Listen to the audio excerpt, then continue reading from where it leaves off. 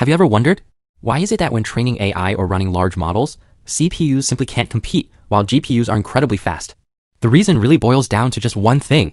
The CPU is like an all-round elite, great at quietly taking a complex task and seeing it through from start to finish. The GPU, on the other hand, is like an engineering army, best at mobilizing thousands of tiny workers to work together, simultaneously handling a large number of similar, simple tasks. The CPU's core design philosophy is pursuing single-task efficiency. A typical computer CPU has only 8, 16, or at most a few dozen cores, but each core is extremely powerful. Deep pipelining breaks down a computational task into over a dozen steps. Branch prediction anticipates which part of the code will execute next, avoiding stalls.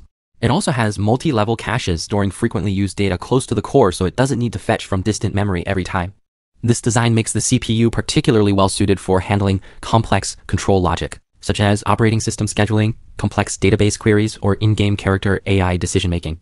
The GPU takes a different approach. It doesn't focus on making individual workers highly capable, but rather on having a large enough number of workers. An ordinary standalone graphics card can contain thousands of computing units. High-end cards even have tens of thousands. These computing units don't involve complex branch prediction or multi-level catching.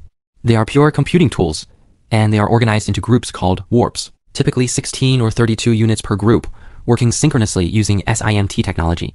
That means one instruction is issued, and a whole group of computing units executes it simultaneously, extremely efficient. The most typical example is matrix multiplication, which is the core operation in AI and large models. For example, multiplying two 1000 by 1000 matrices. A CPU would process row by row, column by column, calculating each element slowly, potentially taking minutes. A GPU would assign the calculation of each element to different units. With thousands of units working simultaneously, it could be done in just seconds. This is the power of massive parallelism and the core reason why deep learning and large models must use GPUs.